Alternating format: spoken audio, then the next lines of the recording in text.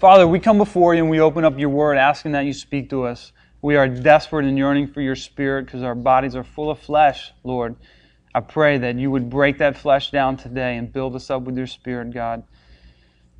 For there's so much you want to do in our life. There's so much that you have called us to. And there's so much that we cannot accomplish without you, God. I pray that you would let your word go forth this morning, that all the physical bodies in here, God, myself included, would just be able to get out of the way and hear your unadulterated, pure word. For it is living and powerful and sharper than a two-edged sword, God. Please bless your word today in the name of Jesus. Amen. So in Judges, which we went through not too long ago, since Ryan's going through the Old Testament, this guy named Gideon is about to go on this mission against the Midianites. And, you know, when you come to Christ, even when you're in the world, you come across trials, tribulations, tasks, things that you will never be able to accomplish by yourself. And this is one thing that Gideon might have been able to do by himself, but God didn't want him to do it.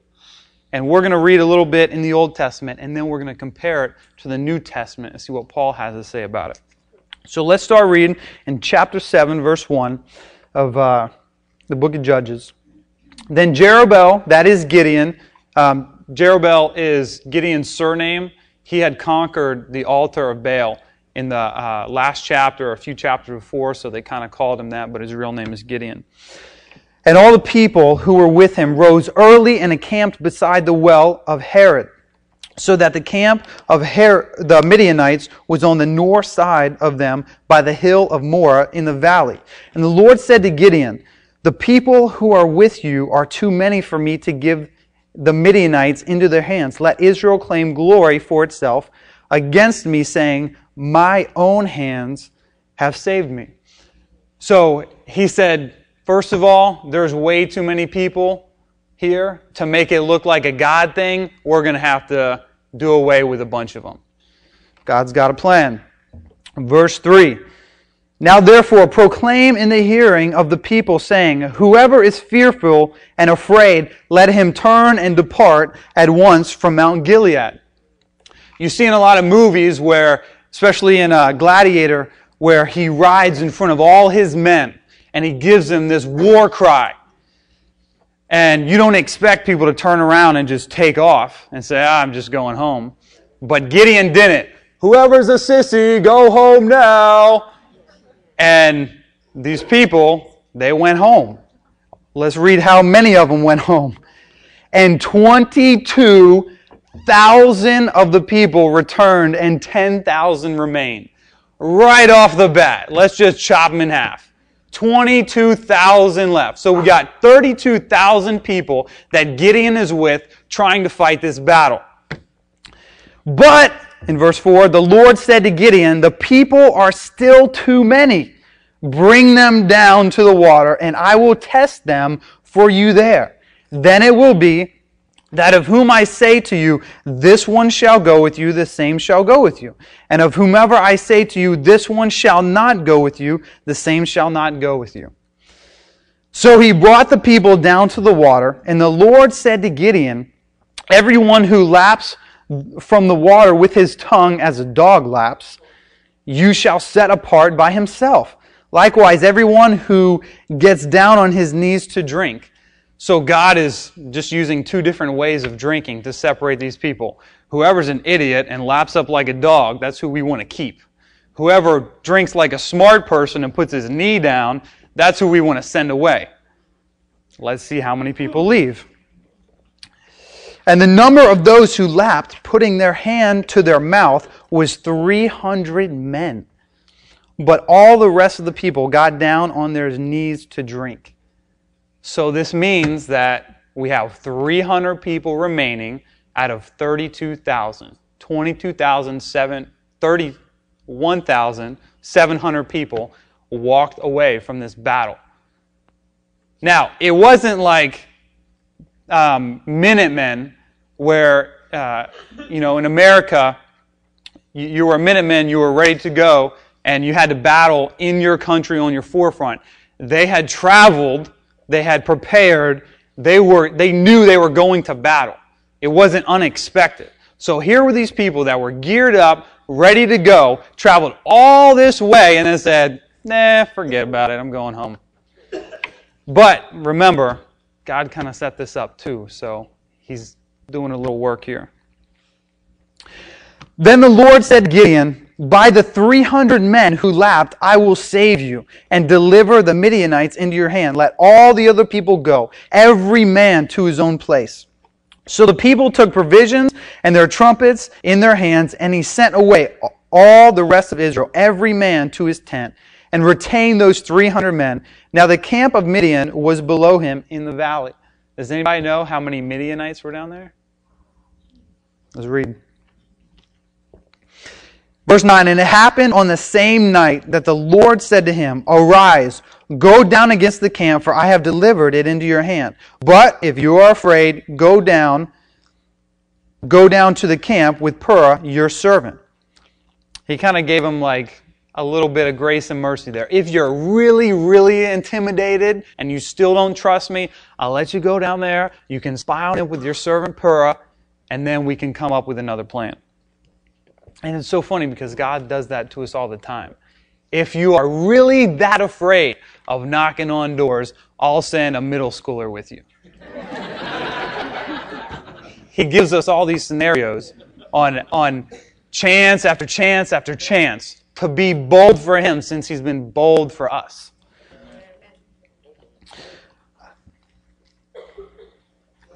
Verse 11, thank you. And you shall hear what they say, and afterward your hands shall be strengthened to go down against the camp. Then he went down with Purah his servant to the outpost of the armed men who were in the camp. Now the Midianites and the Amalekites, all the people of the east, were lying in the valley, as numerous as locusts, and their camels were without number as the sand on the seashore. They go down there and like, holy crap. There's a lot of people. They believe that there was 135,000 Midianites and Amalekites down there, which means even if they had kept the 32,000, they would be outnumbered 4-1. But with 300 men, they were outnumbered 400-1. So if every one man killed 400 people, we'd be good. Likely. Without God, not so. Verse 13, and when Gideon had come, there was a man telling a dream to his companion. He said, I have a dream. To my surprise, a loaf of barley bread tumbled into the camp of Midian. It came to a tent and struck it so that it fell and overturned, and the tent collapsed. Then his companion answered and said, this is nothing else but the sword of Gideon, the son of Joash, the man of Israel. Into his hand God has delivered Midian and the whole camp. This guy knew right away. He's like, we're dead. 135,000 guys? No problem. God's about to wipe us out. I'm going home now. And it's funny because God, or this dream that the guy had, was not this soldier on a white horse that came in and started burning everything and destroying everybody. It was a loaf of bread that rolled in like a tumbleweed, landed in front of a tent, and then struck it, and the tent fell down. So obviously God is not, Gideon is listening to this. He's not hearing that he's this strong, awesome, mighty man. He knows that he just got compared to a loaf of bread. So after this conversation with these people, it confirms to him that he knows God's on his side, and God has truly delivered these people into his hands. And now it's time to go back and get prepared for battle. Verse 15, and so it was when Gideon heard the telling of the dream and its interpretation that he had worshipped, he returned to the camp of Israel and said, arise, for the Lord has delivered the camp of Midian into your hand. Then he divided 300 men into 3 companies and put a trumpet into every man's hand with empty pitchers and torches inside the pitchers. A trumpet in one hand, pitchers in another. Inside the pitchers was a torch. And he said to them, look at me and do likewise. Watch, and when I come to the edge of the camp, you shall do as I do. When I blow the trumpet, and I and all who are with me, then you shall also blow the trumpets on every side of the whole camp, and say, the sword of the Lord and of Gideon. Remember when that guy had the dream, he said, surely this is the sword of Gideon. So this is what he wants to shout. And you see how he says, this is the sword of not just Gideon, and not Gideon and the Lord. He said, this is the sword of the Lord first, and Gideon. He's recognizing what God's doing. Verse 19. So Gideon and the 300 men were with him, came to the outpost of the camp at the beginning of the middle watch, just as they had posted the watch. And they blew the trumpets, broke the pitchers that were in their hands. Then 3 companies blew the trumpets and broke the pitchers. They held the torches in their left hands and the trumpets in their right hands for blowing. And they cried, the sword of the Lord and of Gideon. And every man stood in his place all around the camp, and the whole army ran and cried out and fled. When the 300 blew the trumpets, the Lord set every man's sword against his companion throughout the whole camp, and the army fled to Beth-Asiah, toward Zariah as far as the border of Abel, Meholah, and Tabath. And the men of Israel gathered together from Naphtali, Asher, and Manasseh and pursued the Midianites. Later on in the chapter, in the next chapter, they completely destroy them. But how crazy is it that God set up this tactical, for you military guys, it's very tactical. They surrounded them to make it seem like there was a lot more men than there was. They were already afraid because this guy probably went around the camp telling them, everybody, what he dreamed, and nobody had hope at all anyway. You see, back then, even though there was a lot of wicked tribes, a lot of wicked nations, they knew that God was an awesome, mighty God. It's not like today where we're such a minority, we're so discounted for it. You know, Christians today, we're seen as weak. We're seen as minute. We are seen as even a broken religion because there's so many different sects of religion inside Christianity. You have Baptists, and everybody looks at that and thinks we're all divided. Everybody who believes in the one true God must be divided. So that breaks us down even more. But back then, they had so many crazy things happening that they truly knew that God was God, even though they weren't living it and trying to destroy all the people and the Jews and Israelites that were. So eventually, they just got destroyed. And Gideon comes out of this thing with courage and just in awe of everything that God did. And knowing that he never would have been able to do that without God. Not only would he not have been able to do it, but God purposely put him in a position to where he would never have been able to do it. If he took the 32,000 people and said, we're just going to take on this army. 4-1 odds, yeah, that's bad, but not that bad. You know, us guys, you get attacked by four guys, you're not going down. You say, I'm going to take out 2-3 of them and I hope I get the fourth. That's just it. You're not just going to run. So they would have been able to boast about that afterwards. But instead, he said, I don't want you to boast about your flesh and what you can do on your own strength. I want you to boast about me, God, the one true God. And I want you guys to now turn to the New Testament. Paul writes a little bit something about these that correlates perfectly in 1 Corinthians chapter 2. I'm sorry, 1 Corinthians chapter 1.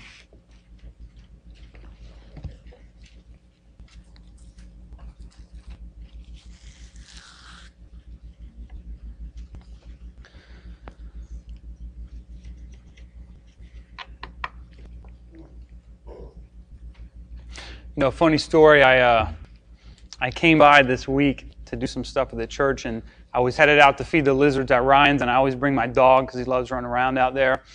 And so I couldn't leave him in my truck. I was here for a while, so I brought him in. And the first thing he did is he started freaking out.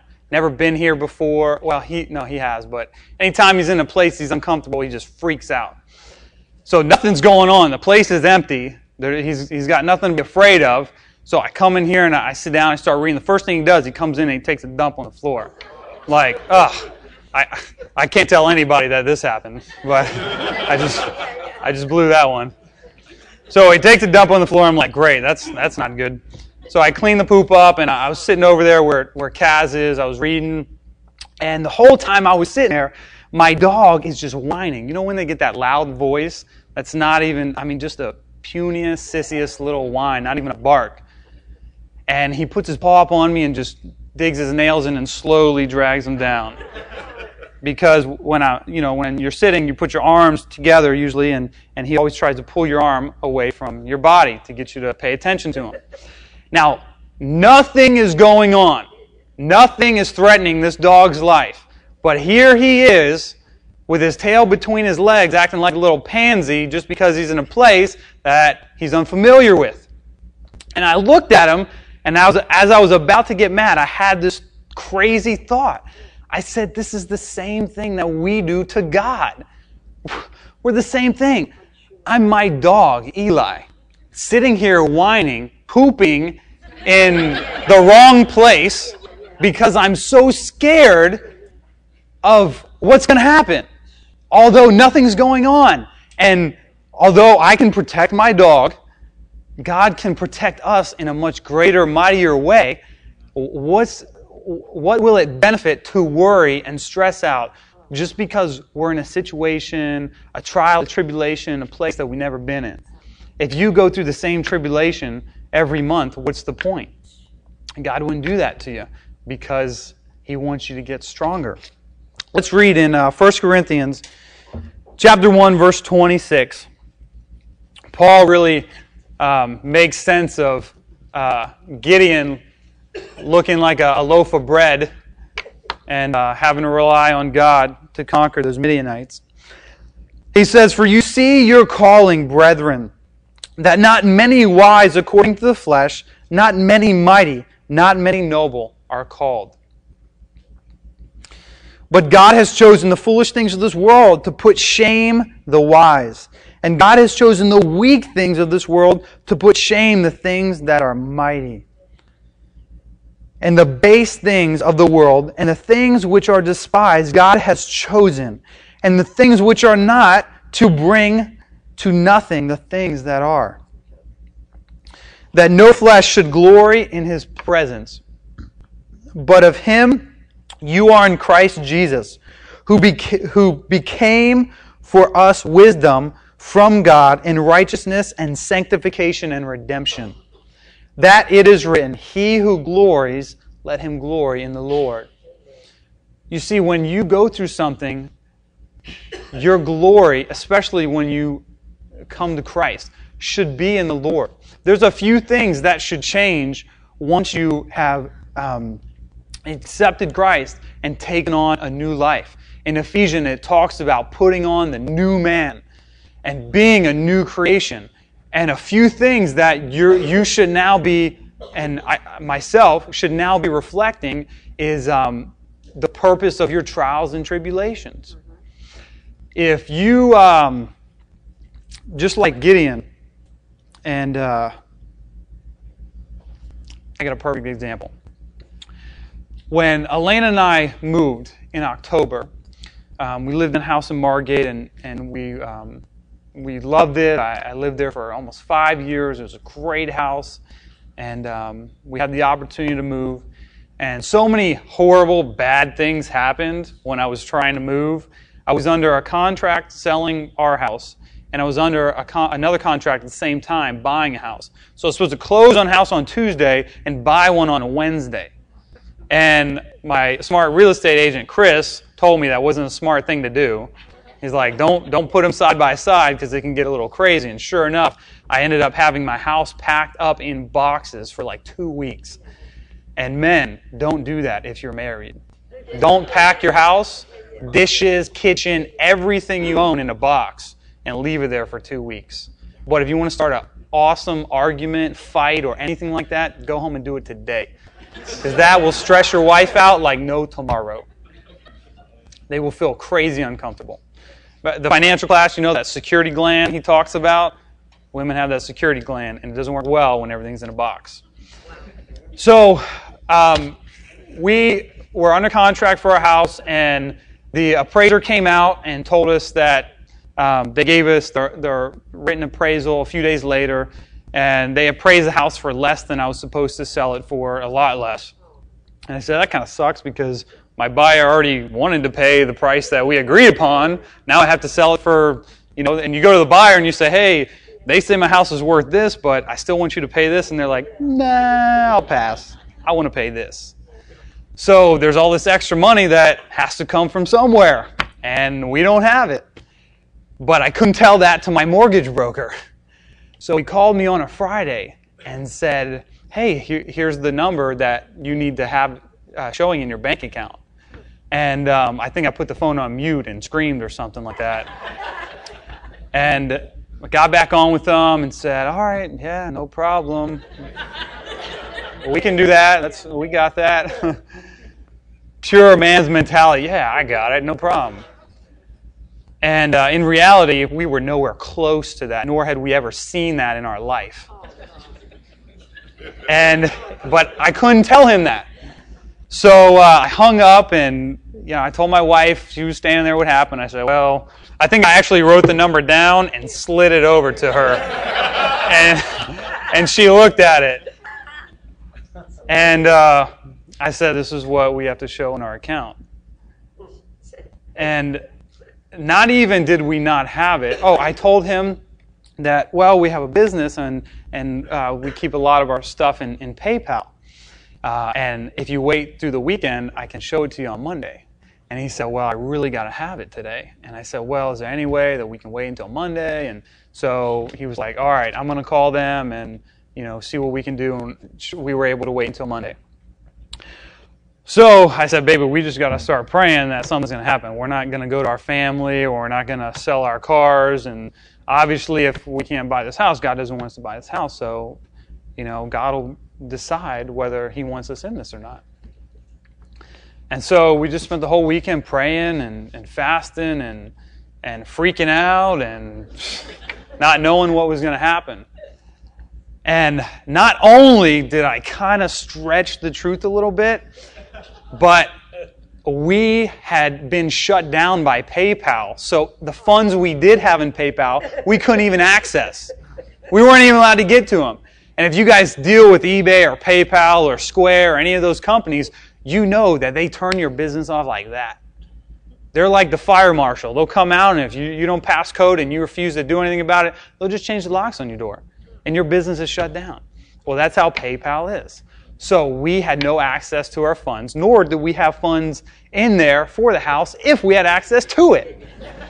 So I was definitely in a Gideon position in this trial and tribulation.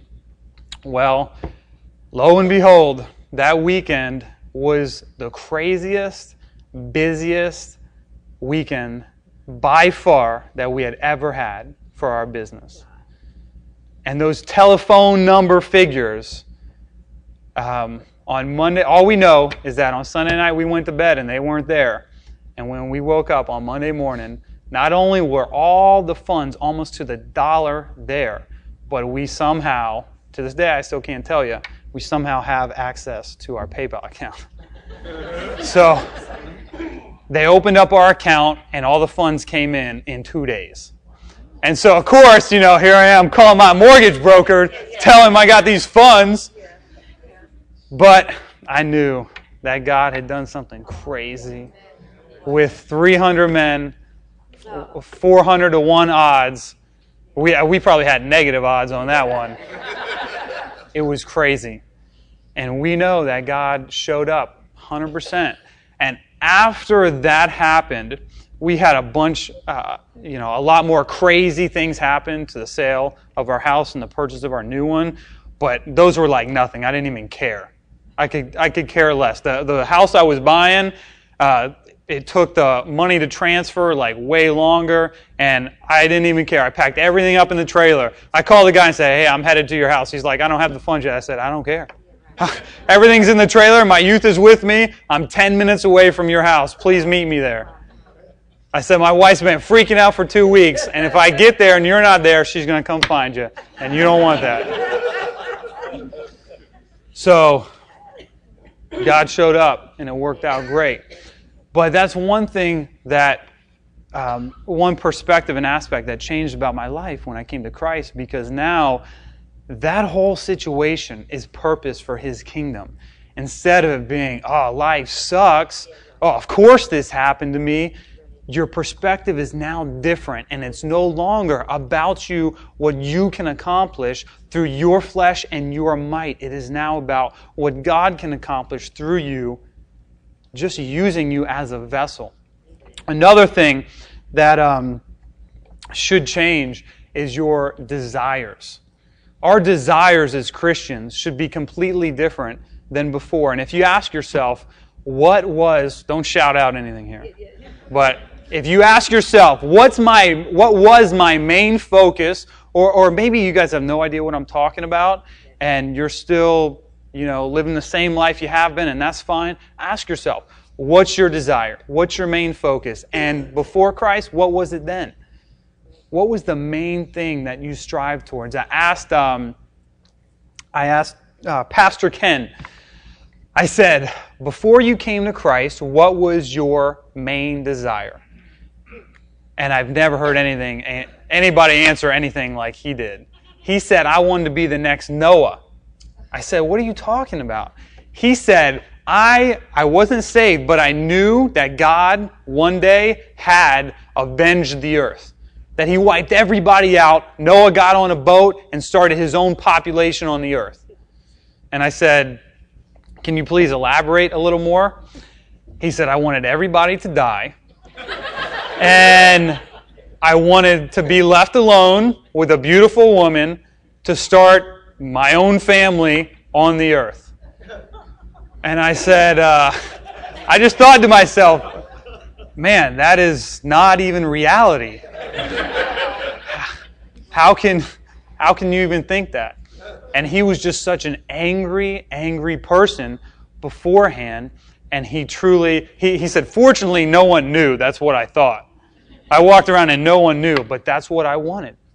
Ken Graves he's a beast of a man, a deep voice, and he's just a Maine man, raised in Maine, and he's a strong guy. And he desired everybody to die. And that was his desire before Christ. Now his desire is completely different. Completely different. There's a guy, Chuck Missler. I don't know if I'm sure some of you have heard of him. If you go in Ryan's office, there's a set of audio CDs, and he actually taught the whole Bible on audio so that everybody could listen to his commentary and stuff. He's a great theologian. He was in the Navy for a while, and he was so smart, he ended up working for the science advisor to the president. He worked for the Joint Chiefs Staff. In 1966, he created the first international computer technology system when he got recruited by the Ford company. He was some hot shot at Ford Motor Company. And he spent years and years doing that stuff. And he flew every high-performance aircraft you can imagine. He shot every cool, explosive you can think of. He was an adrenaline junkie, as he states, and he said, this isn't like a famous quote, I just heard him say it in one of his teachings. He said, the most exciting moments in my life are. And this coming from a guy who has done so much politically, military background, and all the adrenaline stuff that he did. He said, the most exciting moments in my life are when God speaks to me. And then he went on to say, when God shows me that one verse that I've been waiting for, when He confirms my morning devotion with a Wednesday night study, or the Sunday morning teaching, or somebody that comes in the store that I meet throughout the day that gives me the same verse that I read, or God gives me that thought, that idea, that guidance, that discernment, whatever it is, when you know that God is speaking to you, that's what Chuck Missler considers the most exciting moments in his life. In his life. And if you guys have never experienced that, if all that stuff doesn't mean anything to you, man, you don't know the God that I know. Because He speaks to all His children as long as they listen and ask. And if you look at your life and say, man, my desires have changed. My perspectives have changed. I know that my trials and tribulations are now for a purpose. Man, praise God. I hope you compare them to your life beforehand, because they should be opposite. They should be opposite. Now, Pastor Ryan, he doesn't know that I took that quote from Chuck Missler, so I asked him the same thing. And I said, in your words, can you please finish the sentence? I said, the most exciting moments in your life are ... And he's out of town, so I had to do it via text. And I didn't know what kind of response I was going to get back. I was hoping it was something that I could use today, but because I asked him, I have to share it with you now. The most exciting moments in Pastor Ryan's life is when he makes his wife laugh so hard she can't breathe. That was, but that's why I love my pastor. That's why I love my father-in-law. You know, it wasn't some scientific, crazy answer. It was his joy, his wife. And that was definitely not a desire before he got saved. And so, even though it's not Chuck Missler's answer, I put our pastor right up there with everything that Pastor Chuck has accomplished and done, and he loves the Lord just as much, if not more. And I want to read to you guys these verses again, because now that we've gone through the different aspects of your desires, how they should have changed, and the different aspects of your purposes and goals in life, and how God's going to put you in a position on purpose just to bring Him glory. You wonder why you're crying like a dog. You wonder why the situations suck. If they didn't suck so bad, then you would think that you're the man. We would think that we need nothing. That's why the Bible says it is easier for a camel to get through the needle of an eye than a rich man to get to heaven. And isn't that true? I met this homeless guy, Alvin, the other day. I was driving home. My wife said, "Oh, you need to pick up some food on the way." I said, "Okay." So I get home and she said, "Where were you?" I said, "I was hanging out with my buddy Alvin." She said, "Who's that?" I goes, "Just a homeless guy I found." So this homeless guy was outside LaGrange or something, and so I started talking to him. And he's homeless. He used to have a car, used to have a life. He was like 35. And you know, when you look at someone that's homeless, you can usually tell, if they've been homeless a long time or not, the way their skin looks, beat up by the sun or not. His skin wasn't raw like that. So I knew that he was telling the truth when he said he wasn't homeless that long. He said 6 months. It might have been longer than that. I don't know. But he definitely hadn't been living on the streets for a crazy long time. And as I started talking to him, I said, man, I was homeless before, and it sucked. I said, I didn't have anything, and but my mentality wasn't any different than when I did have stuff. I said, if you get an apartment, are you going to be happier? He said, oh, yeah. I said, if you get a car and a job, you're going to be happier? He said, you bet. He might have thought I was about to offer him like an apartment and a car and stuff like that. I don't know. But he was, he was 100% sure about that. And I said, what if I told you you wouldn't be happier at all? He said, dude, you're wrong. You're wrong. I'm homeless. I would be happier. I said, you might be more comfortable, but you would not be any happier than you are now. Being content is only going to happen when you're in Christ. Because no matter how much or little you have, when God calls you and says He's going to make you rich, the rich that the world considers rich and the rich that God considers rich is completely different. And although you might have no money, with Christ you're going to be way happier than the dude that does have money. I guarantee you. Because I remember living at home as a kid and then being homeless as a kid. And there really wasn't much of a difference. It was more comfortable at home, but I was still as miserable. My brain still racked me.